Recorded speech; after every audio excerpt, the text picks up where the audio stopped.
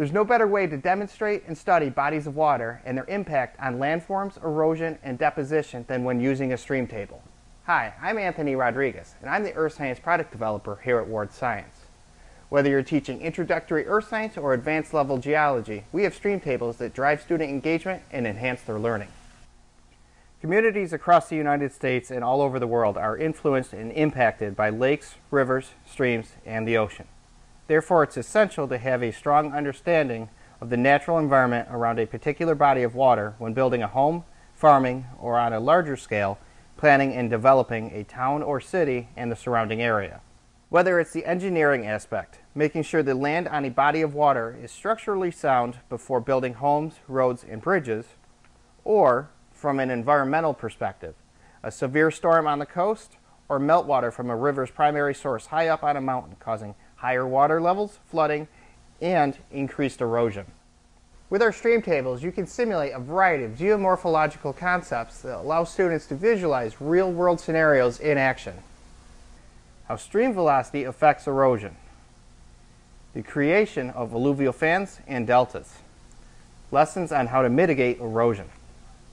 Today I'm going to walk you through a quick, simple demonstration that will allow your students to better understand the environmental impacts and engineering aspect of living near a body of water. As I turn up the velocity on our water, it begins to output more up here into our rainmaker, down into our stream system. What we're seeing here is now, because of the additional water, the velocity has now picked up. And what we're going to look at is the meanders in this stream. Along the cut bank, which is the outside of every meander, the water is going to be traveling faster and have a higher carrying capacity. Therefore, it's going to be able to erode out more. On the inside is the point bank. The water is going to travel slower and therefore actually deposit sediment along the inside here. One thing you want to talk to your students about is how to possibly mitigate this erosion. And what you see right here on this cut bank here, the sand is just slumping right off and falling away, and now our houses are in danger of falling into our stream. So you can talk to your students about how would you mitigate that? Maybe by putting up a concrete barrier, or just in our stream table situation, just little stones, something to be resistant against eroding away, and then you can just put them right up here and that sand will stop going. So now here in probably a few seconds, these are going to fall in and our houses are just going to float away. One other feature that we can show with this stream table is the formation of a delta.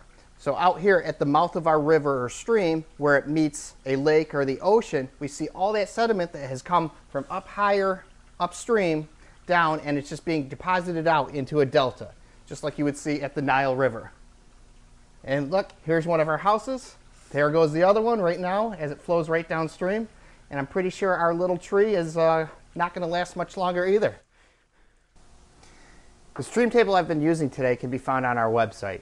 For additional details, as well as other stream tables and accessories, make sure to visit wardsci.com/streamtables, or feel free to contact me by email at anthony.rodriguez@vwr.com if you have any additional questions or need help choosing the right stream table for your classroom.